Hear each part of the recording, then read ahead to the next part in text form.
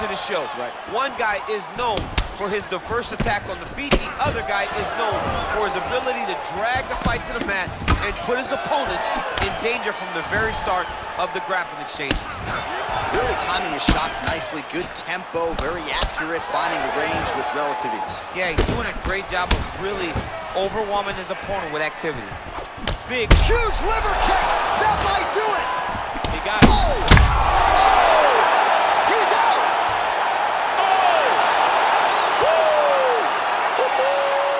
Yes, sir, it goes into the books as a first-round win by knockout, near-perfect execution.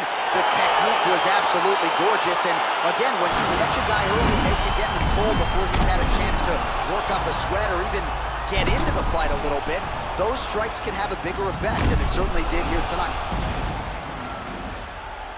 And there he is after a massive knockout.